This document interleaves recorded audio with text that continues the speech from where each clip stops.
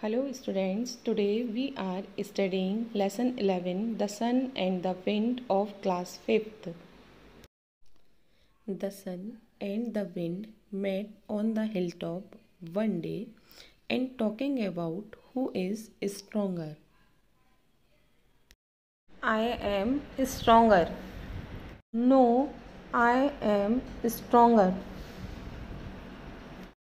Let's see who can make the man take the coat off.